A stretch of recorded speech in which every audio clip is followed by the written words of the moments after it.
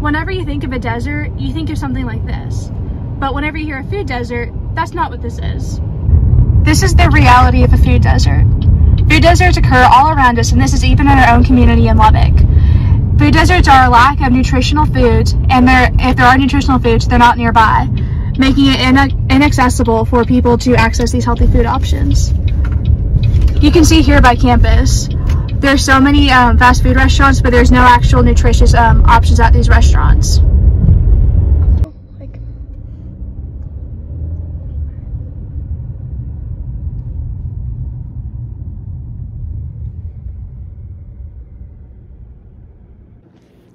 Food deserts are a very common problem around the United States that not a lot of people are aware of.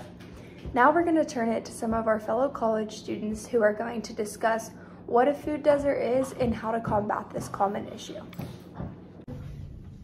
So what are you guys eating for lunch today? I'm gonna have some Sonic, I think. I want to go to Taco Bell.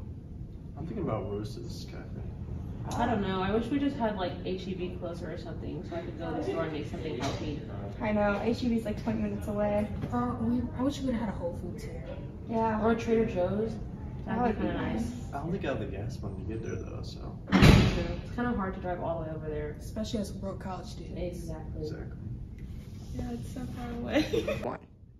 And how'd y'all feel about that mental health exam?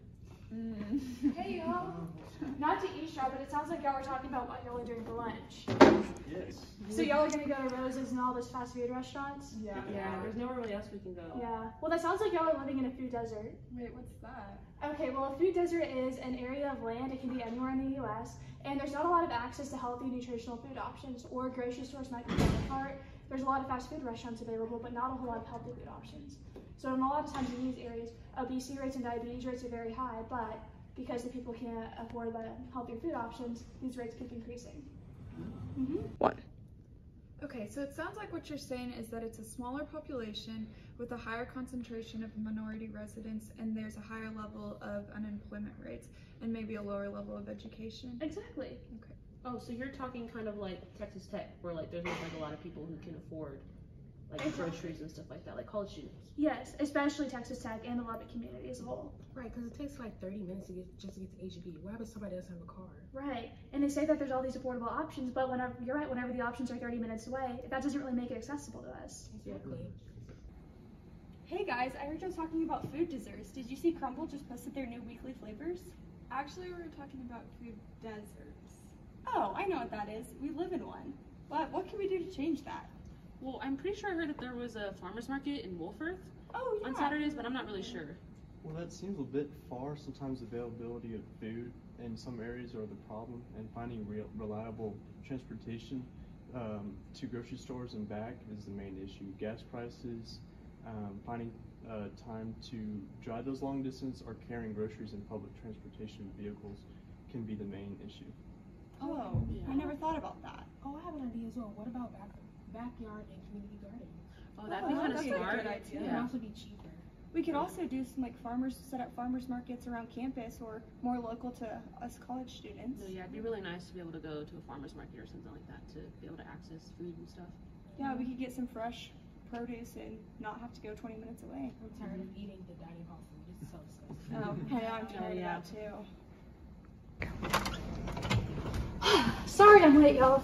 I just went to HEB to get a salad, and I swear that took me at least 30 minutes to get there, then to get the salad, and then another 30 minutes to come back. I was there for over an hour just trying to get lunch. Man, that's crazy. I didn't find time in the day. I know. I hate living in a food desert. We were actually just talking about solutions to that. We were thinking maybe a farmer's market, community gardens.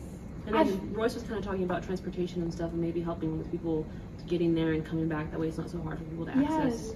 There's not really any accessible transportation in Lubbock, and whenever you do access it, there's no instructions on how to do so. So it makes it so confusing. And the farmer's market would be so cool if it was on campus. I know I've been to the one in Wolford, and it took me so long to get there. And gas prices are getting so expensive nowadays. Yes, and I know with public transportation, no one wants to carry their groceries in those buses or any of these random people's cars, so that's also an issue. Yeah. I think a really big thing is just raising awareness for people, because I think it can be like a really big problem like all over. It's not just like one group of people, so maybe just finding ways to implement that and talking to people can really get the word out, you know? Yeah. Maybe we could start implementing ways by talking to other people that we know. I mean, that's how small changes happen. happen, and those small changes can really add up and make a big impact in the community. Exactly. We should start a petition. That's a at great Tech. idea. Yeah, that sounds good.